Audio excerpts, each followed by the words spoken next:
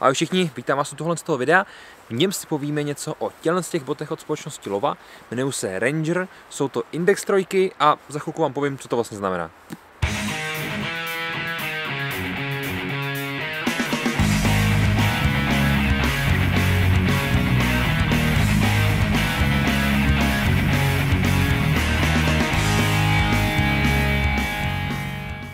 Vítám vás zpátky po našem krátkém intru. Kdo by neznal společnost Lowa, jedná se o německého výrobce bot, který vyrábí opravdu širokou škálu všemožný obuvy. Od nízkých po vysoký, od zimních po letní, od trekovek pro například profesionální armádu, policisty, task force a podobné složky.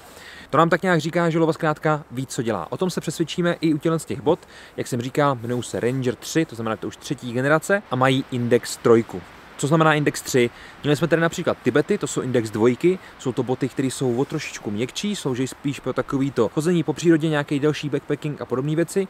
Nicméně index 3 jsou už opravdu takový trošku extrémnější boty, jsou tvrdší a udělané i maličko jinak, tak aby odolali i těm nejextrémnějším podmínkám. Slouží pro dlouhé treky skrz složitý terén, kde máte spoustu šutrů, nerovností a potřebujete, aby ta bota vás co nejvíce ochránila. Pojďme se tady podívat, co máme přímo před sebou. Kompletní název bot je Lowa Ranger 3 GTX, což nám napovídá, že zde byl použitý GTX. Trošku přibrzdíme a podíváme se vlastně na celou kompletně tu konstrukci té boty, aby jsme si dokázali představit, co nám vlastně nabídne. Za prvý, celokožná konstrukce, včetně jazyka, včetně vršku toho komínu, zkrátka všeho, což je paráda. Kůže má hydrofobní úpravu.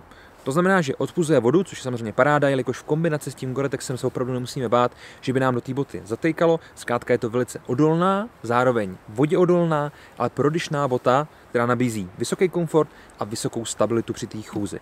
O to se nám samozřejmě stará i podešev a k tomu se za chvíličku dostaneme. Nejdříve bych rád ještě chvilku mluvil vlastně o té vrchní konstrukci.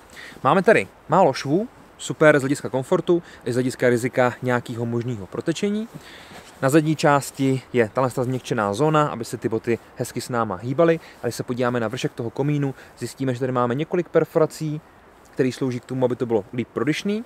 A ústí toho komínu je takhle hezky polstrovaný pomocí 3D mesh síťoviny nebo takový té pěny, která nám zase umožňuje a dopřává nějaký ten komfort, stejně tak jako krásně vytvarovaný jazyk, který nám hezky přilehne na tu nohu a nebude nás někde tlačit.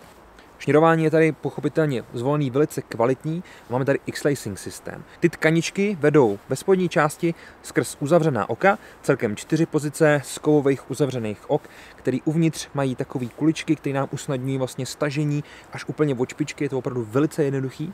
Následuje první pozice, která je otevřená, to je dejme tomu taková brzda, a 2 vrchní zase otevřené pozice a ty otevřené háčky.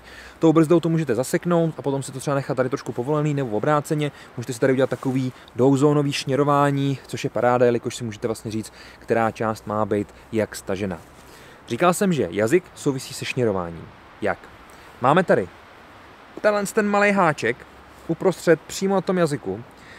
To je takzvaný X-lacing systém, který jsem tady zvolil už před chviličkou. Vy vlastně pomocí těch tkaníček si zafixujete jazyk na svém místě, takže se neklopí nikde do stran, nepadá dolů, nemá tendenci zkrátka někam cestovat. Samozřejmě nemáme díky tomu žádný otlaky a to nošení je velice komfortní. Odolné tkaníčky a snadné šněrování tady ani nemusím zmiňovat, je to společnost Lowa, takže s tím tak nějak počítáme. Co je tady ale udělaný maličko jinak? Jelikož to jsou Lowy, tak určitě spousta z vás čeká takovou tu monovrap podrážku, která má vytaženou tu konstrukci až takhle úplně nahoru. Jelikož se jedná o outdoorové boty, jsou to takový ty pravý plnokrevný pohorky.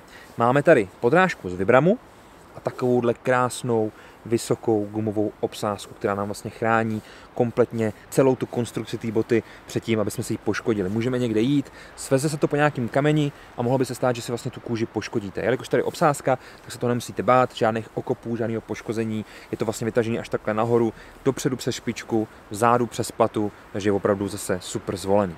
Samotná ta podrážka je vystužená tak, aby byla co nejvíce pevná. Můžeme si ukázat, ta pevnost té boty je opravdu vysoká. Samozřejmě to je potom vzhledem k nějakému tomu pohybu s těžkým batohem, když překonáváte nějakou delší trasu, jak jsem říkal, je tam trošku náročnější terén, tak kdyby byla ta bota měkká, tak si můžete ublížit. Nebudete z toho mít tak dobrý pocit z té chůze, nemůžete se na tu botu tolik spolehnout a zároveň vás potom můžou trošku bolet ty chodidla, což nikdy není příjemný.